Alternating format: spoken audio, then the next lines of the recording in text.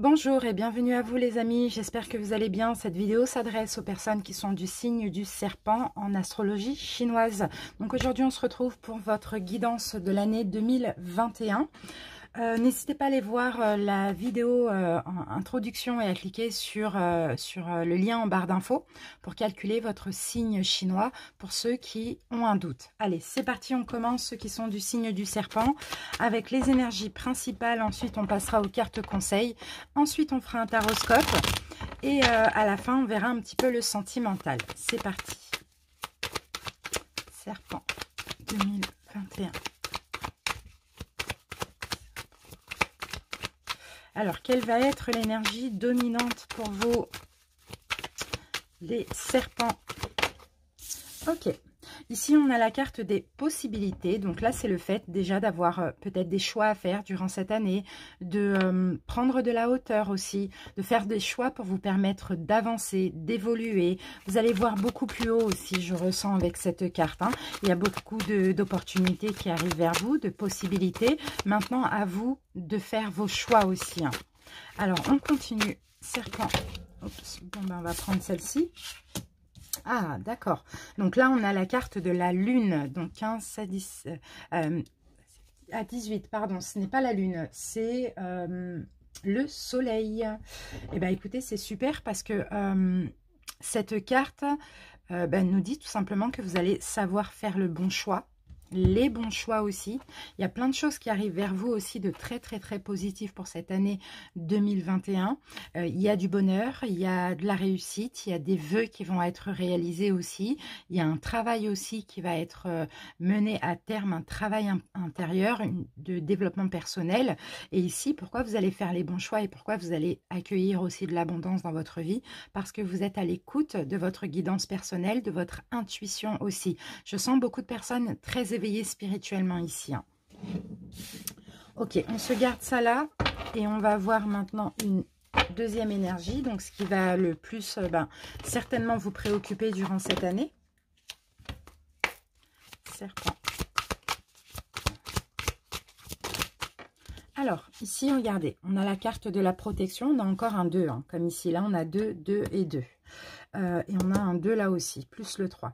Ok, donc on a du partage. Donc effectivement, hein, vous allez vouloir partager. Il y a peut-être encore des choix, il y a de la communication, peu importe. Ici, je vous sens plus vous protéger aussi par rapport à ce que vous donnez à autrui. Je pense que c'est des expériences de l'année 2020 qui vous ont permis comme ça de changer en 2021. Parce que j'ai l'impression que justement, vous étiez beaucoup dans le don de vous-même. Et là, en 2021, vous avez compris qu'il faut vous préserver, qu'il faut vous protéger, qu'il faut donner, mais pas trop, qu'il ne faut pas être dans le sacrifice pour autrui. Hein. Donc, c'est vraiment ce que je ressens, moi, avec ces deux cartes. Parce que pour certains ici, il y a des éveils spirituels. Il y a eu un éveil spirituel en 2020. Et vous avez compris que pour être heureux, il faut déjà que tous vos choix et tout ce que vous faites soient en accord avec vous-même. Ok, donc plus vous protégez, plus vous préservez pour cette nouvelle année. C'est parti, on continue avec le pouvoir du lâcher-prise. On va voir ce qu'il faut lâcher prise chez vous durant cette année. Alors, si vous voulez le nom des jeux que j'utilise, n'hésitez pas à aller voir la vidéo d'introduction. C'est parti, serpent. Ok, ben on va prendre celle-ci. Alors, qu'avons-nous pour vous comme conseil, les signes du serpent? Croyez en la sagesse de votre corps. On vous dit, écoutez les messages de votre corps en rapport avec une personne ou une situation. Si vous ressentez une fatigue physique ou des zones d'inconfort, soyez vigilants. Si vous vous sentez heureux et ressourcé, allez de l'avant. Vous voyez, soyez à l'écoute de votre corps, surtout concernant des relations, surtout concernant, on l'a vu, hein, c'est en rapport avec tout ça, hein, le fait que peut-être que en 2020, effectivement, vous avez beaucoup donné de vous-même, vous ne vous êtes pas forcément écouté. Et puis après, voilà, il y a eu des erreurs, il y a eu des épreuves. Hein. Excusez-moi, là, j'ai du feutre. Mais bon. Là, on vous dit vraiment, si une personne qui rentre dans votre vie vous procure un bon sentiment, allez-y, c'est que c'est bon pour vous. Mais si vous sentez une fatigue, vous sentez que vous êtes dans l'inconfort, attention, vaut mieux vous séparer de cette personne. Là, vraiment, vous voyez, croyant la sagesse de votre corps, c'est vraiment soyez à l'écoute aussi des signes, et ça peut être des signes physiques. Hein. Allez, on passe à un petit message pour vous pour cette année. Hop. C'est parti, on va prendre cette carte. Et on vous dit, j'ai la force, je suis en parfaite union avec l'univers et je suis l'unique maître de la situation. Plus rien ne m'affecte émotivement et je reprends totalement confiance en moi. Je sais qu'avec Dieu, je peux tout. Je puise maintenant en cette nouvelle puissance qui émerge en moi et je traverse cette phase évolutive en toute confiance. Donc vous voyez, vous avez la force, vous avez le courage, vous vous sentez vraiment reboosté hein, pour cette année parce que là, il y a un travail. Hein, moi, je maintiens, il y a un travail, il y a des expériences 2020, 2019, voire 2018 qui ont été depuis peut-être 2-3 ans, qui ont été très difficiles, mais en même temps, ça vous a permis aujourd'hui de vraiment de vous éveiller déjà spirituellement et en plus de plus être à l'écoute des signes, à l'écoute de votre intuition, de votre guidance. Et là, vous allez vraiment vers le bonheur hein, parce que vous reprenez confiance en vous. Hein. Vous avez traversé des périodes difficiles, mais ça vous permet aujourd'hui d'évoluer et d'avoir vraiment totalement confiance en vous. Donc, vous voyez, pour cette année 2020, vous vous sentez vraiment courageux et ayant la force comme ça. Allez, on continue avec un oracle et on va poser 5 cartes.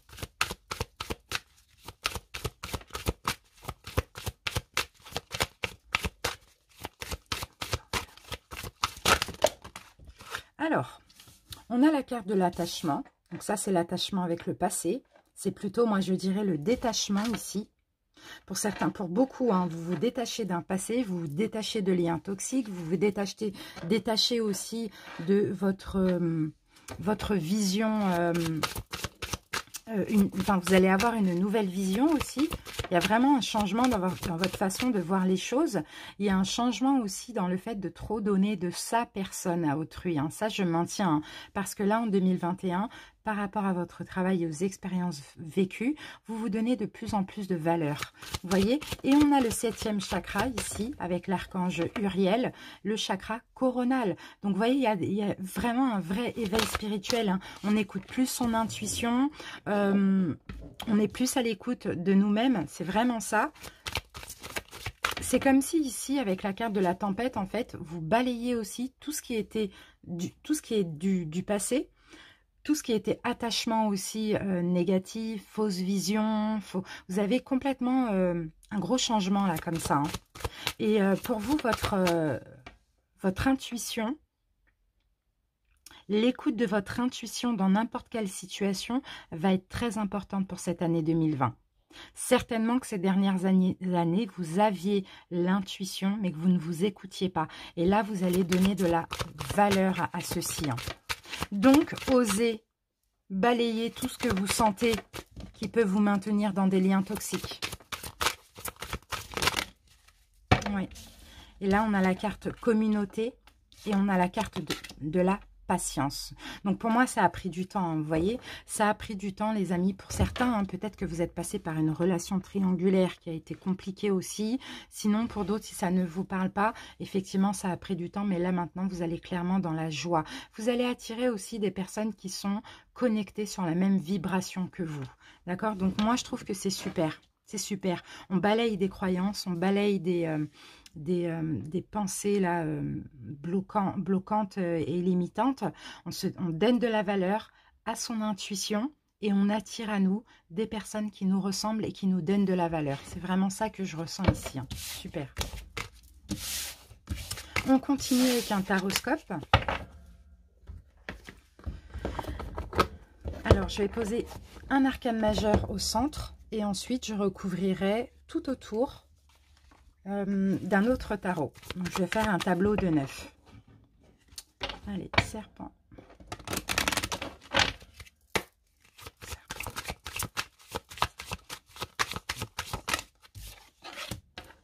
Ok, voilà.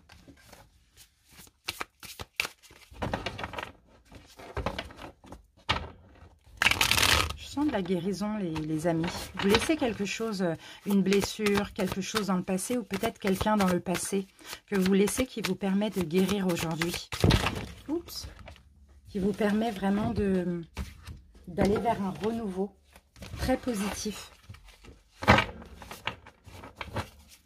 Serpent.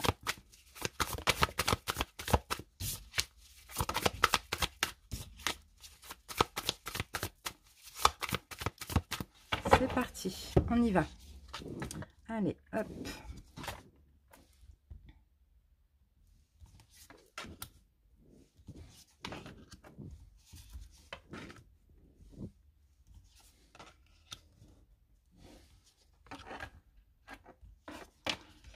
Voilà. Allez, on y va pour les dos de deck. Qu'avons-nous ici? Ok, on a l'ermite. Donc, beaucoup de réflexion en cette année 2021. Beaucoup de sagesse, beaucoup de recul au niveau mental aussi. Besoin de se ressourcer. Besoin, encore une fois, d'aller chercher les choix, les réponses, les décisions à l'intérieur de soi. D'écouter son intuition avec l'ermite. Et là, regardez, on a la force. Donc, vous voyez, vous avez le courage. Vous avez le pouvoir sur votre vie. Vous êtes capable aussi de manier les événements avec douceur. Là, c'est la force tranquille, vous voyez. Et pour certains, vous sortez d'une période d'introspection. D'accord, de beaucoup de réflexion, de travail intérieur, une période où rien ne se passait finalement dans votre vie, c'était plutôt calme. Et là, vous ressortez de cette période encore plus fort, d'accord? Et vraiment, regardez à l'écoute de votre intuition. Vous vous êtes battu pour certains, vous avez beaucoup travaillé sur vous. Et là, en 2021, c'est clairement, vous vous sentez avoir le pouvoir sur votre vie. Pouvoir affronter beaucoup de choses aussi. Discipliné, je dirais. Plein d'énergie, de sagesse aussi, et je dirais même guéri. D'accord? Allez, c'est parti. Magnifique. Le fou, regardez.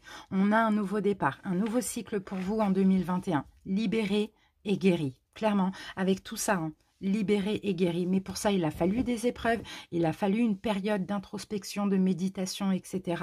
Là, regardez, vous pouvez oser sauter de la falaise parce que vous êtes libre finalement. C'est fluide. Il y a de la joie, il y a un commencement ici, il y a un nouveau cycle. Il y a plein d'ouvertures qui arrivent pour vous. C'est comme si ouais, c'est une renaissance. C'est ça, c'est une renaissance. Alors, allez, on va comprendre. Chevalier de bâton, d'accord. Ça, c'est une carte forte, le chevalier de bâton. C'est comme la force et l'empereur. Le pendu à l'envers. Ok. Bon, déblocage, bien sûr, avec le pendu à l'envers. On est moins... on lâche prise aussi mentalement. On fait moins attention aux petits détails. On lâche prise. On se débloque. Il y a un déblocage, là, clairement. Et avec le chevalier de bâton, on voit que vous avez eu, clairement... beaucoup de dynamisme, d'envie, vous avez été fort, vous avez été vif, vous avez... là, je vous sens vraiment sûr de vous, quoi. Je vous sens clairement complètement guéri et libéré. Vous avez envie de vivre en 2021 des choses qui vous passionnent, des choses que vous allez aimer aussi dans n'importe quel domaine. Si c'est une relation sentimentale, il faut qu'il y ait de la passion, il faut que ça vous convienne tout simplement à 100%. Si c'est relationnel ou professionnel, c'est pareil. Il faut comme ça de la passion. Allez, on va voir. On a encore un chevalier quand même. Là, maintenant, on a le chevalier de denier. D'accord? Et on a... d'accord, ok. Il y a une récompense, les amis. Là, il y a clairement une récompense par rapport au travail effectué. Alors, qu'est-ce que ça me... Ok, vous avez tout fait. Vous avez eu la force de débloquer des choses. De peut-être que, pour certains, vous voulez être libérés, séparés d'une relation. Libérés. Vous avez été, comment dire, responsable aussi. Vous avez pris vos responsabilités. Vous avez compris vos responsabilités dans cette situation. Vous avez renoncé à quelque chose, les amis, ce qui vous permet maintenant de pouvoir recevoir. Et là, on va voir ce que vous allez recevoir. Mais là, on voit que vous avez eu le courage de renoncer. Vous avez été responsable. Vous avez été loyal envers vous-même. Et là, vraiment, victoire, quoi. Et là, il y a une récompense. L'empereur. Et oui, vous avez eu la force. Vous avez eu la force et le courage. Vous avez pris le pouvoir sur votre vie. La tempérance. Et bien voilà ce que vous récoltez, les amis, c'est une guérison. Une guérison de vos blessures. Pour moi, il y en a qui ont fait ou qui vont faire un choix en 2021. Vous adaptez, ça peut très bien vous parler de 2020 et de 2021 ou de 2021, d'accord? Ça a été un choix difficile, on me dit, hein, les amis. Hein. Ça a été un choix difficile, hein. Pour certains, c'était une relation qui était passionnante, hein, mais c'était pas assez pour vous, hein. Sinon, ça a été un choix très difficile, mais il y a un renoncement, on tourne le dos. On laisse ça derrière nous et on est complètement satisfait. C'est difficile à laisser parce que il y a aussi des attachements, peut-être des attachements négatifs, pourquoi pas, mais on se libère, on ose et on débloque tout, on guérit. Ah oui, ça, il peut s'agir ici hein, d'une relation sentimentale, hein. Et oui, il peut s'agir avec le 2 de coupe d'une relation sentimentale ou amicale, mais il a fallu vraiment être dans la maîtrise, dans le contrôle de vos émotions. Hein. On va voir ce qu'on me dit par rapport à ça. Oui, mais elle était compliquée, très compliquée. 8 de coupe, vous voyez, vous tournez le dos, vous mettez fin. Et en plus, vous, avec force, hein, avec courage, hein, c'est vous qui mettez fin à une relation ou qui laissez un ex, une ex, les énergies du passé derrière vous. C'est très, très, très compliqué parce que c'est une relation qui, peut-être il y avait des croyances, peut-être qu'elle était solide, peut-être qu'elle a duré longtemps, peut-être qu'elle était intense au niveau de la passion, vous voyez, mais en même temps, il y a de la trahison. Il y a eu beaucoup de trahison, peut-être de la trahison de façon répétitive, pourquoi pas. Vous laissez ça derrière vous et ça vous permet aussi de vous libérer. Ok. Et de guérir une blessure, ouais. De guérir une blessure. Choix très difficile, mais choix nécessaire. Alors, on va voir, je vais mettre une carte sur la tempérance. D'accord. Ok, ça vous permet aussi de travailler sur vous. Hein. Ça vous permet de guérir et de vous réparer. Hein. Ça vous a permis de guérir et de vous réparer. Et regardez, on a le soleil avec le 10 de coupe. Alors là, vous allez être complètement heureux. Ou bien vous êtes heureux parce que le choix a déjà été fait. Magnifique. Vraiment magnifique. Alors, relation sentimentale, relationnelle, hein, vous adaptez. En tout cas, c'était une relation très importante pour vous, mais très compliquée, ça on l'a vu. Allez, on continue avec la petite guidance sentimentale. Serpent. Serpent. C'est une relation dans laquelle vous étiez dans le sacrifice ou vous êtes dans le sacrifice avec cette carte-là. Hein. D'accord ? Vous allez vouloir voler haut. Il y a un choix là, clairement. Il y a un choix, je pense, pour 2021. Ou bien vous êtes en plein dedans, ou bien c'est passé depuis peu. Mais ça fait peut-être 2-3 ans là que vous subissez ça aussi. Hein. Alors, qu'avons-nous au niveau sentimental? Ici, on me dit que ça valait la peine d'attendre.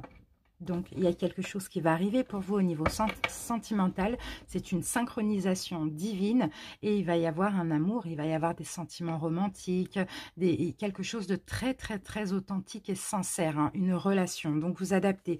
Si vous êtes en couple et que tout va bien, c'est votre relation qui va aller mieux, qui va continuer, mais qui va être encore mieux. Si vous êtes célibataire ou pour ceux qui quittent quelqu'un, voilà. Ça valait la peine d'attendre, il y a une nouvelle relation. Hein. Là, on a quand même les anges hein, de l'aile. Hein. Donc, il y a une relation très importante qui arrive. On va voir avec cet oracle ce qu'on peut nous dire. En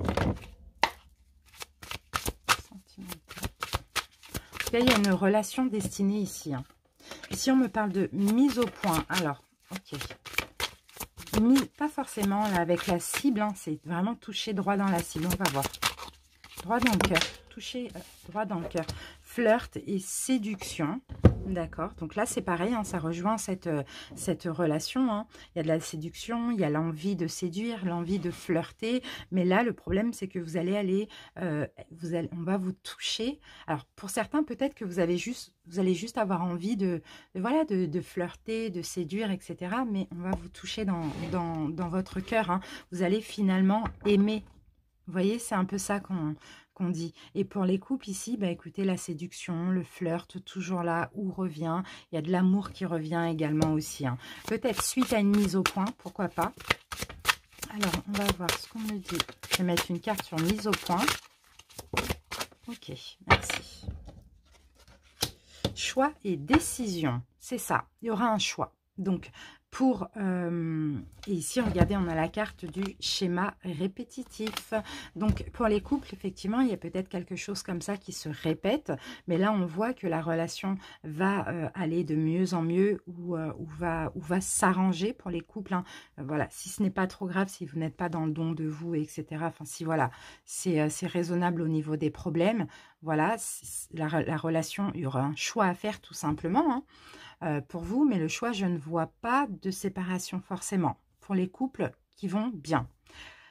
Et pour les célibataires ou ceux qui vont se séparer, il y a une nouvelle rencontre. D'accord? La personne que vous attendiez, elle arrive vers vous. Il y aura de l'amour. Elle va vous... Peut-être que vous allez vouloir aller doucement, commencer par flirter, vous voyez. Et au final, ça va vous toucher en plein cœur. Vous allez tomber amoureux de cette personne. Et là, il y aura une décision à prendre parce qu'il y a aussi la peur d'aller dans des... de répéter encore un schéma qui se répétait dans vos relations sentimentales. Okay. Donc là, il y a un choix. À vous de voir. Allez, on termine avec la sagesse Ho'oponopono et on va prendre 2 petites cartes conseils. Serpent. Alors, la première.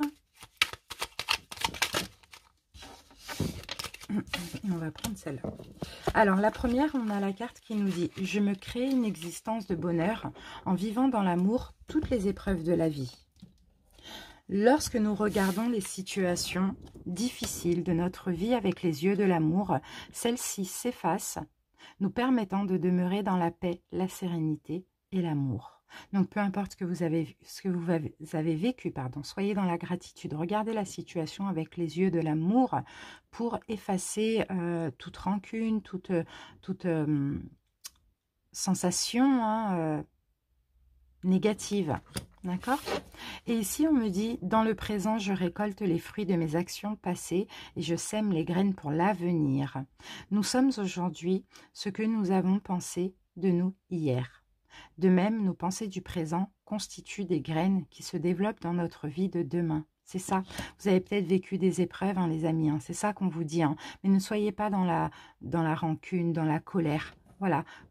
Là, aujourd'hui, en tout cas en 2021, vous allez récolter les fruits de ce que vous avez vécu, pensé, semé. D'accord? Mais moi, je vois du positif. Donc, restez et demeurez positif. Voilà, les amis. Je vous remercie pour votre écoute. On se donne très bientôt rendez-vous pour les guidances de février. En attendant, n'hésitez pas à commenter pour me dire si ça vous a parlé ou pas. Et puis, à vous abonner si ce n'est pas déjà fait. Merci à toutes les personnes qui sont abonnées à ma chaîne. À très bientôt. Bisous, bisous.